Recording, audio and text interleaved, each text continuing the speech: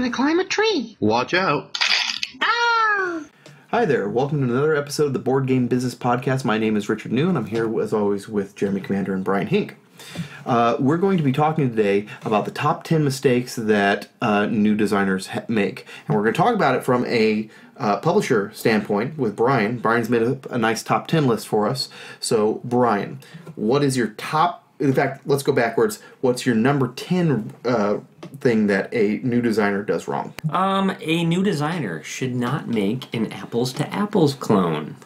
Or Cards Against Humanity, where you have just like a small deck of cards, a big deck of cards, and you like have a judge, and it goes around, and you just like say what you put down one card that says, "I think the judge is going to laugh at this," or you know, it's been done. Yet another Cards Against Humanity game. Yeah. Because Cards Against Humanity has made so much money. Exactly. It's been so successful. And it has reached so many different people. You know, like people who don't play games, like they often start at least getting back into games by playing something like it, Apples to Apples or Cards Against Humanity, and so they kind of think that's how a game can make, and that they might start thinking about it too, like, oh, I can do that.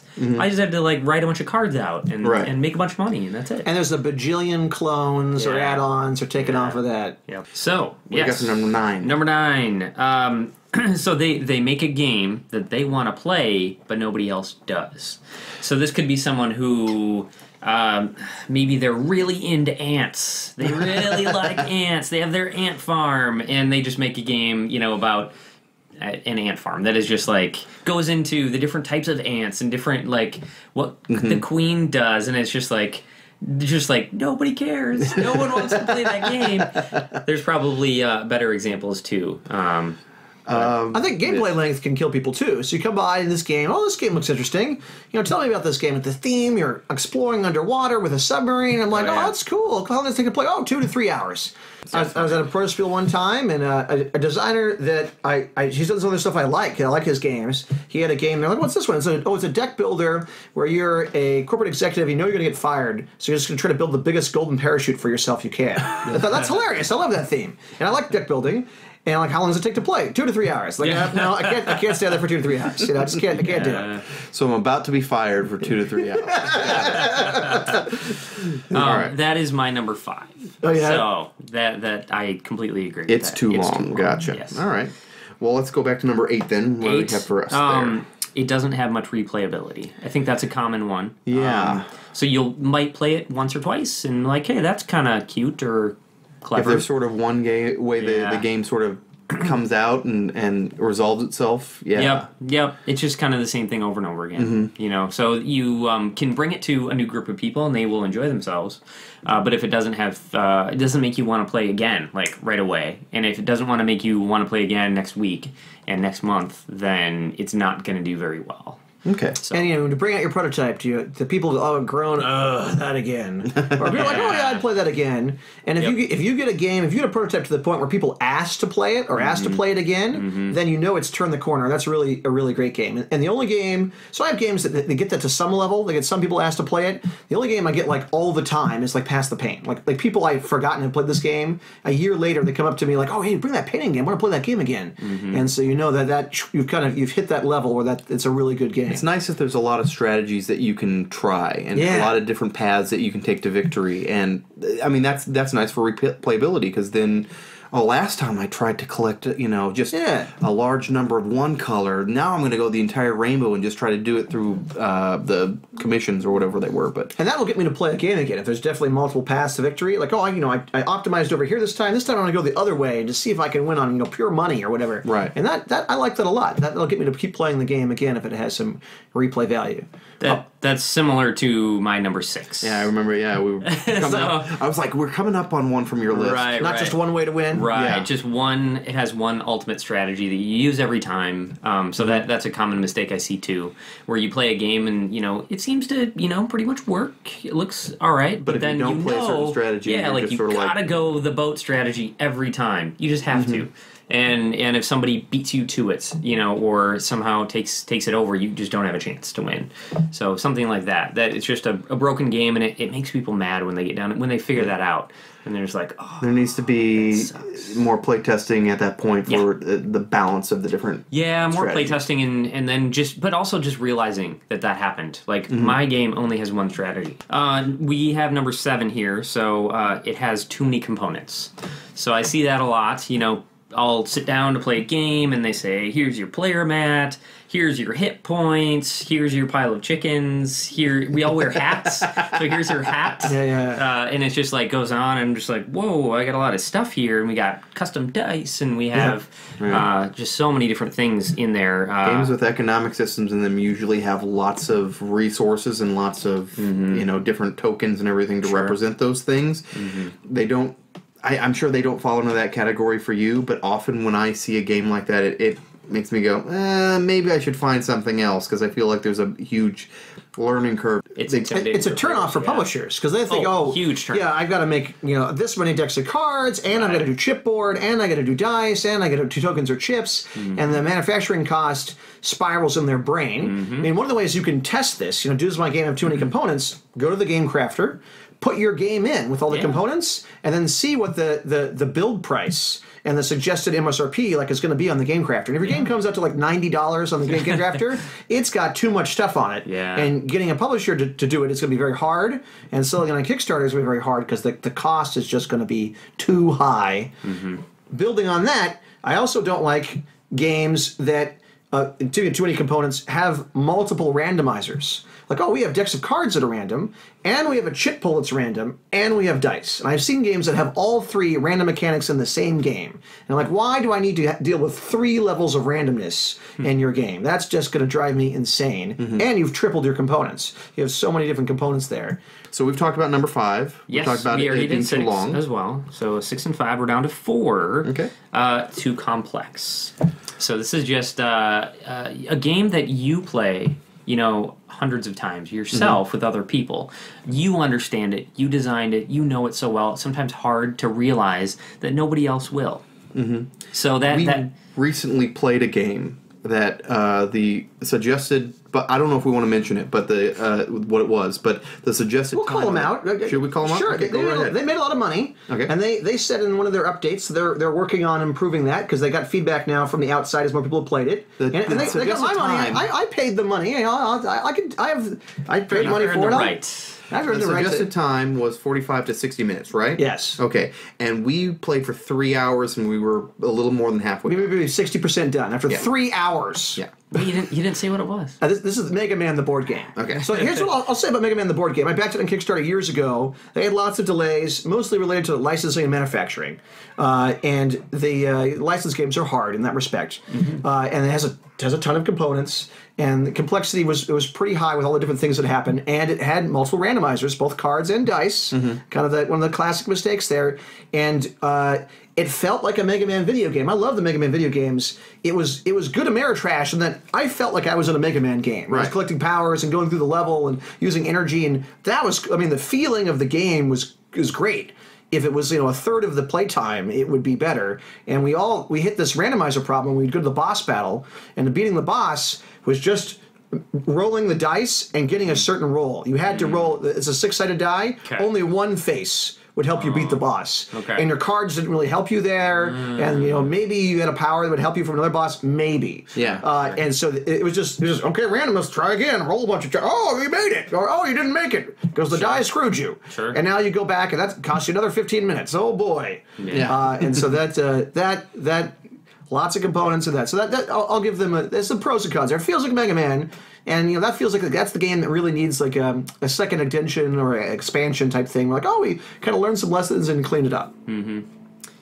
For complexity, it's games like Terra Mystica, maybe things that if you sit down, you need to be a hardcore gamer to have a chance.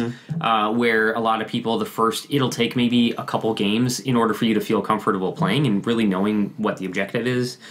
So games like that are usually a bad idea. You're targeting a really small group of people. You're going to have a much larger group of people. Play the epic long game. Yeah, you'll have a much larger group of people who are going to sit down and really not like your game. And this is a common myth in board game circles. You go to your board game night, and the guys that show up every week are the most hardcore board game people, and they want to play the big long 2-hour game because that's that scratches their itch as the super gamer. Yeah. But those guys are a fraction of the market. They're the tip of the iceberg. I mean, the large market is the more casual player, and if you have a game that plays in under an hour, it's easier to learn. You're going to sell more copies of your game. So are you going to appeal to that top 10% of gamers, or are you going to try to go for a larger chunk? How I test this complexity thing is how long does it take to explain the rules?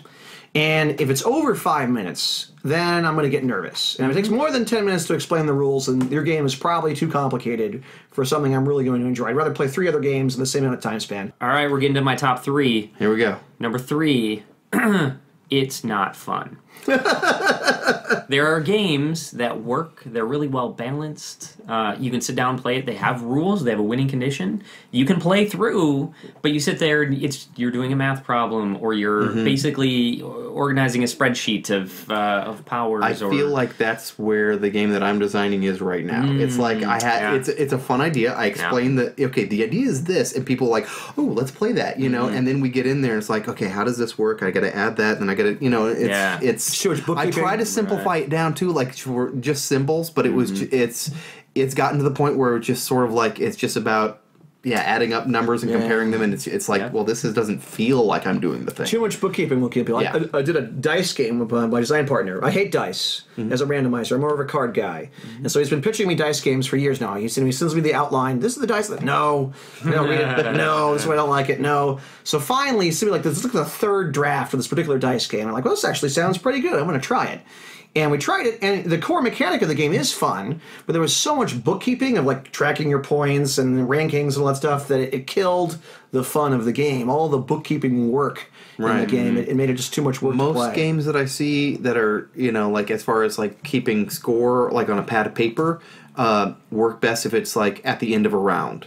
If you're doing it during the middle of the round, it takes away from gameplay. But at the end of the round or at the end of the game, if you can just sit there and add up everything and you're good to go. The other thing that I would say would be unfun for me, that's not like mathy or anything like that, would be if I don't have anything to do on my opponent's turn. And you go around the table to 8 different players, and I'm just sitting there, you know what, I'm going to go over and get myself another drink, I'm going to go to the bathroom. Right. I'll come back, and it still won't even be my turn right. yet. That's not a fun game. Yeah, no simultaneous play. Wait for your turn, Yep. I agree with that. Number 2, it doesn't let the player make interesting decisions or choices. So again, this is another kind of case of the game works, but I kind of just always do the same thing, or maybe I draw a hand of cards, and it's just like, well, I play the high card, or I play the low card, and then I play the next lowest. It's just like, I could play the high card, but I know that's not going to give me the best chance to win, so I'm always going to keep doing this. And you just keep making the same things, or maybe you have, do I go white or do I go black? And I guess I'll go black, but it doesn't have much of an impact on the game. Or it's just like, okay, I have to discard a card now. I'll discard a card. But if it was like, I could either discard a card or spend gold, or maybe move my truck up 1 spot. Then it gives me something like, now I can do a lot of different things. It's not, you did kind of make me... And it can't be a false choice. It has to be a meaningful choice. Yes, the choice it really does. What am I going to do? Yeah, people like that. They like to choose between things. And not just kind of do well, I guess I do that again. Number one, it's not unique. Yeah. So you just take... I play the game, and although I'm playing a game that's different, maybe the mechanics are different, or this combination of mechanics are different, but I feel like I've played this before. That's what I've seen oftentimes in games, too. We could go back to number 10, where it's the apples to apples. You can do any variant of that you want. I'm still going to feel like I'm playing apples to apples. Or you can even take the auction system from Raw. You can take the deck building from Dominion. You can put it together. But if I still feel like I'm playing kind of one of those games or both of those games, I've already had this experience. Dominion's a big one. I want a new one. A lot of deck building games don't do anything past essentially what Dominion does, and so I feel like whenever someone's like, "Hey, play this deck building game," I'm like, "Okay," and then we start, and it's like, "Okay, so." Essentially, I'm just doing Dominion. Dominion with a new theme. Maybe a new twist on it, but still. Yeah, it's just Dominion. Building on that, it's not unique in that I would want to ask you as a publisher, because I've heard conflicting views of this, and different publishers like it differently. Some publishers like when you sit down and explain a game to them, that you compare it to other games. This is like blah, blah, blah, and blah, blah, blah mixed together. Or we have like this from so-and-so, and like this from so-and-so. Some publishers like that. Pitch a movie that way. Yeah. This meets this. That's how movies work, right? Yeah. They're all like remakes and rehashes of things, because that's how the market works. And I've had other publishers say, don't do that at all. That's just a turn off if it's like another game. And so when someone is showing you a game, do you like it if they compare it to other games or no? I don't. If they do mention that, if they say, this is like Carcassonne, then I am going to compare it to that as I play, but that's probably not a good thing. I want a new experience. Uniqueness sells, especially for a company, that we're still mostly based on Kickstarter for beginner, to see if a game is good enough to sell. We'll start on Kickstarter, and you need a unique game. That's the most important thing about it. And so that's what I want. So if I think this is just like Carcassonne or too much like Carcassonne, I'm not going to touch it. Okay, well, thank you guys for joining us this week. That was Brian's top 10 list. Next week, we'll be back with Jeremy's top 10 list. Mine's better. We'll let the listeners decide and the viewers decide. I've been your host, Richard New, and I'm here as always with Jeremy Commander and Brian Hink, and I'll see you across the table someday. Hey, this is Richard to remind you that you can check out our website at boardgame.business. Old episodes are indexed by subject to make finding an answer to your question easier. You can find links to our BGG Guild, other networking sites, and, if you feel like supporting us, our Patreon account. Donations are used for equipment to improve the presentation of our podcast. Thanks for watching or listening. Thanks so much for watching the Dice Tower videos. Find more great videos and reviews, as well as our top-rated audio podcast at Dicetower.com. You can also find other great shows at DicetowerNetwork.com. I'm Eric Summerer, and you've been watching The Dice Tower. The Dice Tower is sponsored by Cool Stuff Inc., where you can find great games for great prices. Cool stuff in stock. Check them out at CoolStuffInc.com.